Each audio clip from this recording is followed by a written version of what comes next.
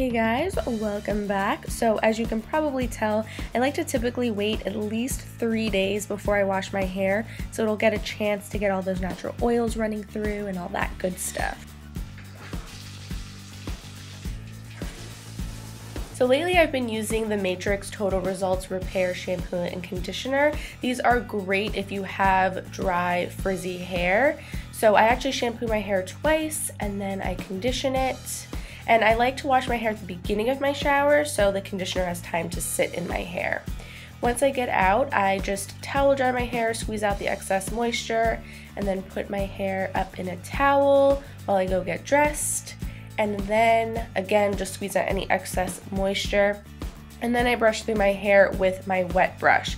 This is amazing. You need this if you have dry, damaged hair. It's great. So I just brush through to get out any tangles so that way as my hair is drying, it'll dry nice and smooth. Next, I take this Nascent hair elixir and I just take about 1 to 2 pumps of this in my hand and then I just run it through the mid shaft and ends of my hair. Again, just so that way as my hair is air drying, it won't get super frizzy. So then I just clip up my hair and I like to leave it for as long as I possibly can so that it can air dry most of the way. So after at least an hour or so has passed, then I move on to the blow drying process. I take my heat protectant. Lately I've been using the one by Chi. It's a really great drugstore heat protectant. So I just spray that all over my hair and then I will just roughly blow dry it to get at least like 90% of the moisture out of my hair. The drier your hair is, the stronger it'll be. So not only will this just help cut down the whole process, but it will also make sure that my hair doesn't get damaged when I am blow drying it with the round brush. Then I start sectioning off my hair, working from the bottom up. If you're still kind of new to this and having a hard time, then just work in really small sections. That'll give you the best control.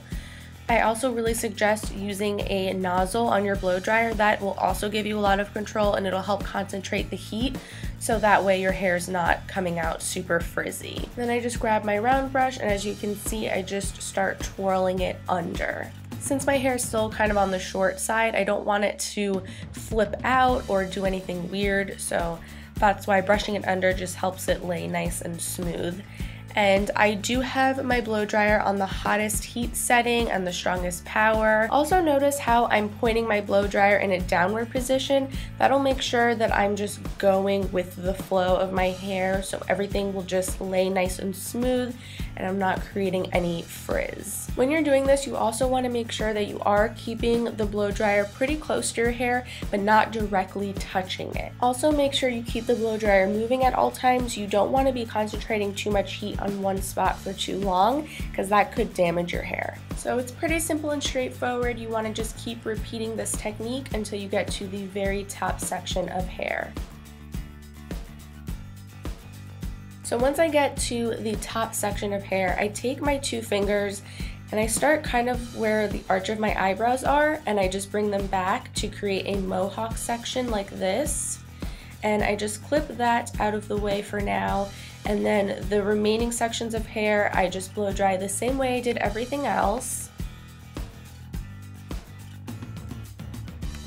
So once I get to that top mohawk section, I like to divide it up into 3 more sections. So I start parting it across horizontally and I start from the back up to the front. Then I grab my L'Oreal Blowout spray and I spray this at the root. This stuff is amazing for adding a lot of volume to the hair. So then I just grab my round brush and I start blow drying my hair towards my face and upward. And again, try to point your blow dryer in the same direction that your hair is going.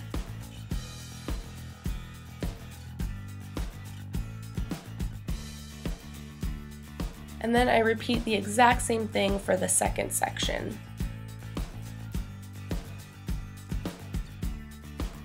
And then for the final section, I spray it at the root the same exact way, but then I twirl it away from my face. This is not only going to give a lot of really nice volume to those front bang pieces, but parting it this way as I'm blow drying it will allow me to do any part I want. So I can part it down the middle, off to the side, whatever I want to do. My hair will just literally go in any direction. Also, by blow drying your hair away from your face this way is how you create that really pretty swoopy style in the front of your hair. So here you can kind of see what I was talking about, how my hair can literally part any way I want it. I can do it down the middle, I can do an extreme side part or a less extreme side part, and either way my hair has a lot of volume and it doesn't lay funny or anything. So then I take that hair elixir once again. I just take about 1 pump of it this time and just run that through the ends of my hair. This will just really smooth everything out, make it look nice and sleek and shiny. So moving on to styling my hair, probably like 95% of the time I do wear clip-in extensions. So the ones I've been wearing lately are Hair Secrets, I think. They're not necessarily my favorite extensions, but they just happen to be the ones that match my hair color right now. So I will put a link in the description to a video I did showing you how I clip in my extensions and blend them and all that stuff if you're interested. So lately my heat styling tool of choice has been the Sapphire 8-in-1 Curling Wand by Irresistible Me. I love this thing. It comes with 8 different barrels that are all interchangeable, so you can create so many different looks with just the one tool as opposed to having to buy like 8 different curling wands. And it's really nice because the barrels all come in this really nice case, so it's really great for traveling too. So I'm just going to choose my barrel. Since I have shorter layers, I typically like to go with a barrel that's a little bit on the smaller side.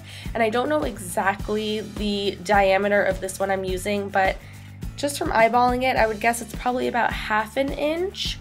So just pop that in and it's super easy to lock into place.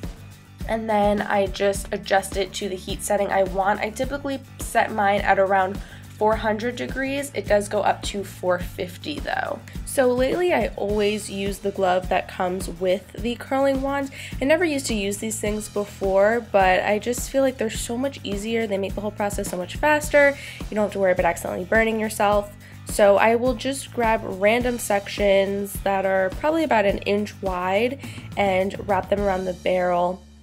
I'm sure you've seen a million people do this. I mean, there's nothing crazy about this technique. The only thing that's a little different is I change the direction that I'm curling my hair. So the first section I will curl away from my face, then the next one I will curl towards my face, and so on and so forth. This way the curls don't all just curl up together into one big wave. It'll keep some dimension in the hair. So I just keep repeating this all over my head until my hair is as curled as I want it to be. And then when I'm doing my front bang section, I do it more or less the same way I do when I'm blow drying it. I grab it all in one piece and then I curl it up and away from my face. This way it'll create that little swoopy effect that I like, and it'll also allow me to part my hair whichever way I want, because honestly I tend to change up my part on a daily basis. So then I just finger comb through my hair. I like for it to look a little bit messier and more tousled, and if you want to put any hairspray or product in it at this point, then you can. I typically don't do that because I don't really feel like I need it, and I don't really like the feeling of product in my hair, honestly. But that is it for this look. So I really hope that you guys enjoyed this tutorial. If you'd like to see more hair tutorials, then give this video a thumbs up, and I'll see you in my next video. Bye.